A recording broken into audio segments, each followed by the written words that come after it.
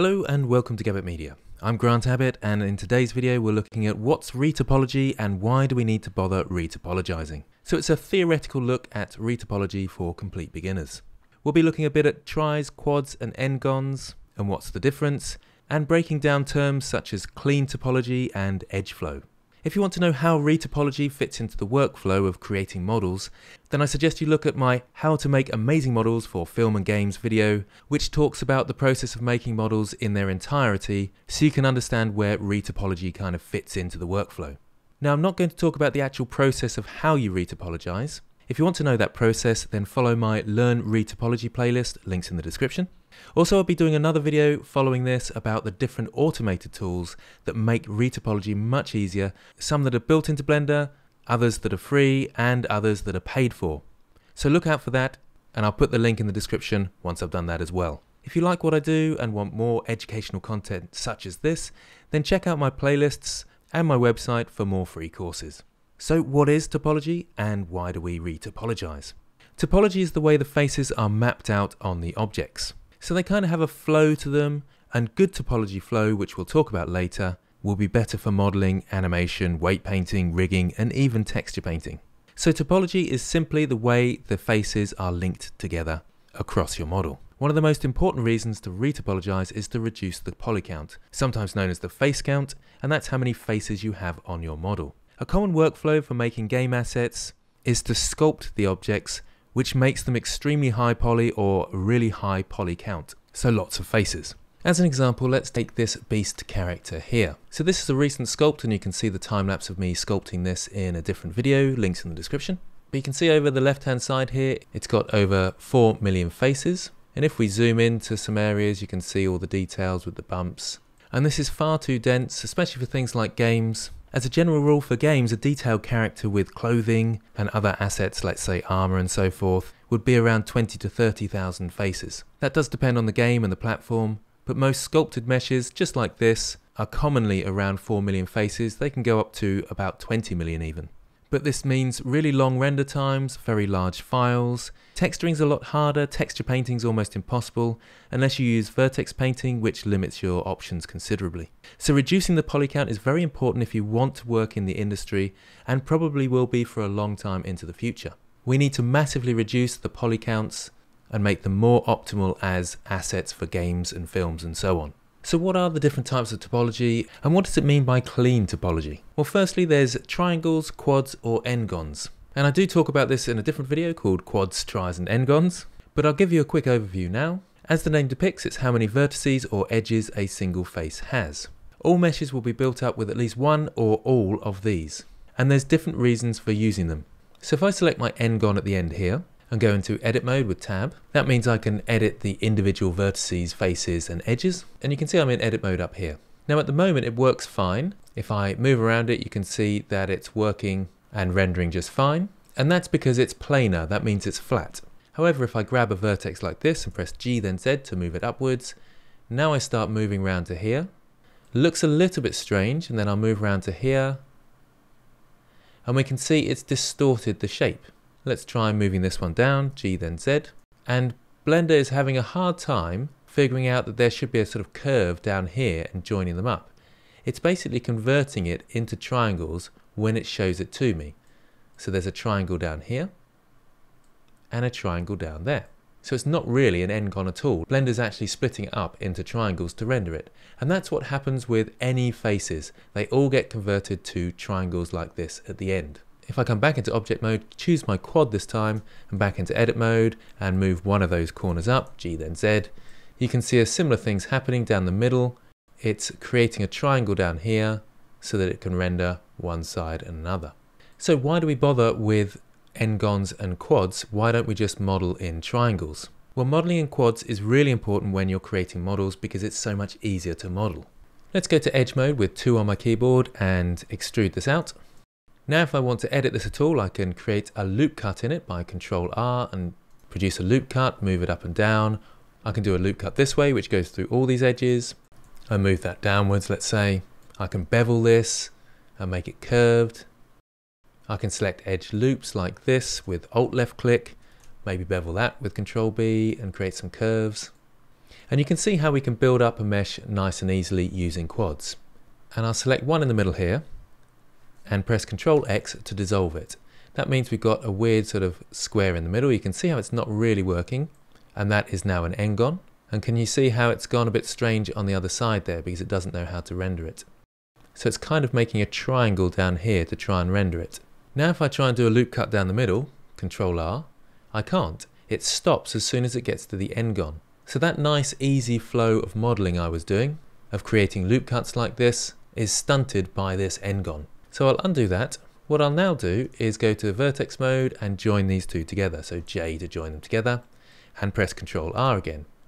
That's exactly the same. It won't go through the triangle. It will go through these quads here, but stops when it gets to the triangle. And that's why we don't model with triangles. Even though it's all reduced to triangles eventually, we model in quads to make it much easier. You can see actually that if I create a loop cut there, suddenly I have a quad here. And I can actually Ctrl R and go through this quad like this. If I create one the other side, and press Ctrl R, I now have a quad based mesh and I can go through it, but it's strange how the triangle kind of diverts it into different directions. And that is called edge flow. And it's the flow of your edges which is important for creating these loop cuts through your objects. These loop cuts are really useful for adding extra detail. Let's say I create one in here and press G then Z and pull that down. Can you see how we've got a sort of detail going through here now? And we can increase that detail with maybe a bevel, Control B, and it's all looking pretty crazy. If I put a subdivision surface modifier on that, we've got a really interesting detail working through that. And that's because this is a higher resolution section here, and our subdivision surface is flowing through that. So often we want to add more detail to specific areas, such as eyes perhaps, for when people blink, and it's really nice to be able to add a quick loop cut to increase the amount of faces in that area. And then we can add more detail, we can deform it easier for animations and so on. More about that later though. You can also see here that I've added a subdivision surface modifier, which adds an element of detail and smooths out your mesh, and they work best with quads. So a good rule is to stick with quads as best you can when you're doing your modeling. But it's important to bear in mind that all meshes are converted to triangles in the very end. And some people, when they're doing very simplistic game models and so on, will actually model in triangles to try and keep everything really low poly, precise and optimal and accurate. So whether you're going into a game engine or you're rendering in Cycles or Eevee, what you're seeing is always a triangulated mesh. So all quads and n-gons get converted to triangles when rendering. But like I say, it's much easier to model when you're using quads. So what about dirty meshes? Well, topology that is classed as clean tends to be all quads, but clean topology can also mean the topology follows along the natural lines, which generally means the creases of an object. This is called good edge flow. So following the edges of the object, as we can see on this dragon's head, around the base of the horns for example, or in the eyes and nostril crevices. And this is helpful for things like animation and marking seams for texturing. Let's take a closer look at animation. Okay, so here I've got two sort of rectangular posts, and they look fairly similar. One has very bad topology if I select that, and I'll go to wireframe so you can see the topology on top. And I've sculpted this slightly and used a decimate modifier, which we'll talk about in a later video. But you can see the sort of topology that it's created. It's really messy and not all quads. If I go into edit mode and press Ctrl R to do a loop cut, you can see it goes through some of these, but obviously it's stopping where there's triangles and n-gons. So doing any more modeling with this will be a pain, and we'll have some problems when it comes to animation. Okay, so then there's this one, and I'll show wireframe on that as well. And you can see it's the same sort of thing, but much cleaner topology. And again, if I want to do something to this model, into edit mode, I can do some loop cuts and things through it and extend it nice and easily, so it's much easier to model. But what about animation? Okay, so I've given each of these an armature, and I'll come into these next two a bit later. But I can come into here, go to pose mode, select this top bone and rotate it in the x-axis so it bends with my object. But can you see how bad the topology is and what happens when I move it like this? It distorts and goes all over the place. I'll quickly turn the overlays off so you can see the distortion and what's happening. It's stretching the mesh and making a real mess. Overlays back on. However, if I go to the next one, into pose mode, select that top one, rotate around the x-axis and bend it round.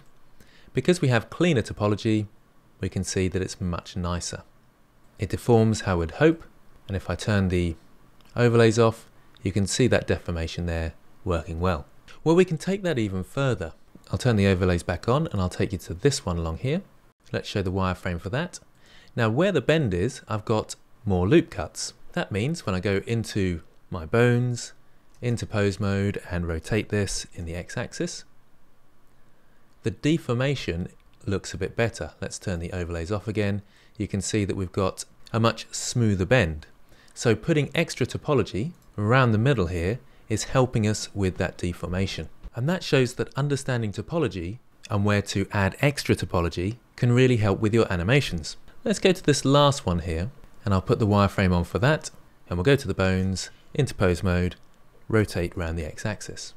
Now this one's slightly different. If I come around here, we can see the edge. I've actually got a triangle in there, but let's turn the overlays off and see how well it's deforming.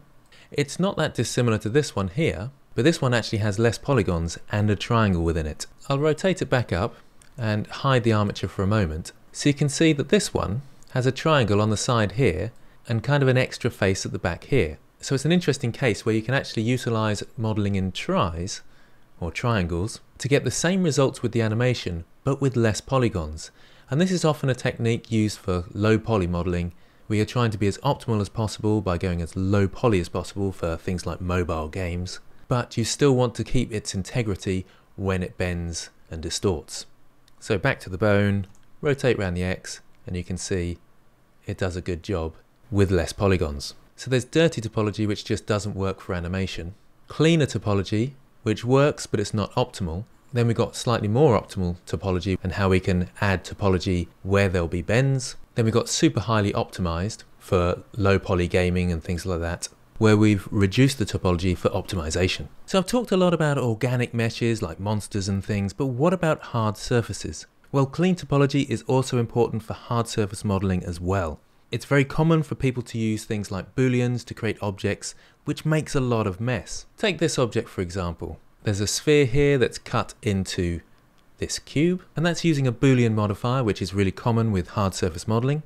And here I've applied the boolean modifier.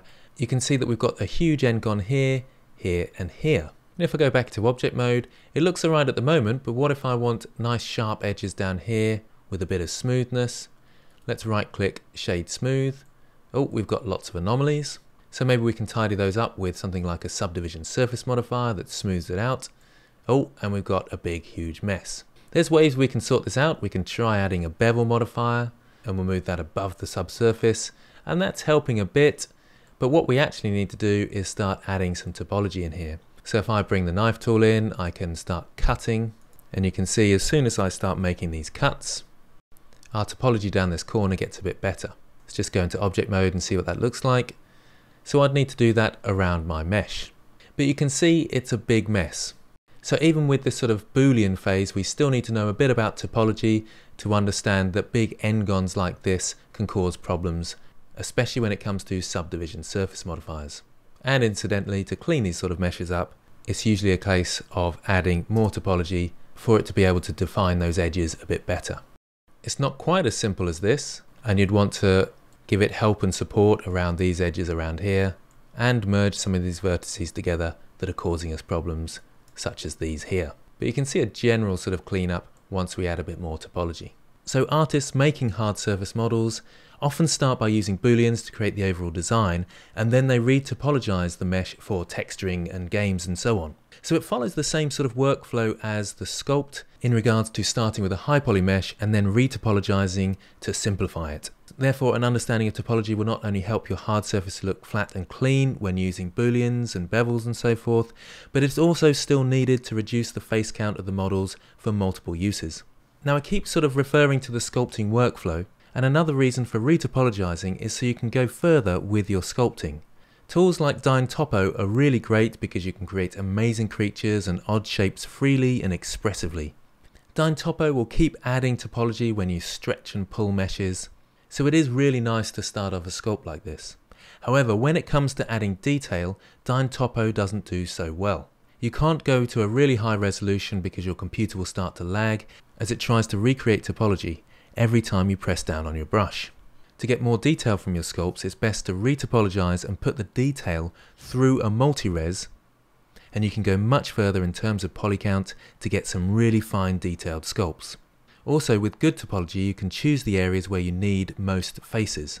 So you can add more things like loop cuts and faces to areas such as the face of your model, or the hands, or any key areas where you need more detail and there's going to be more focus.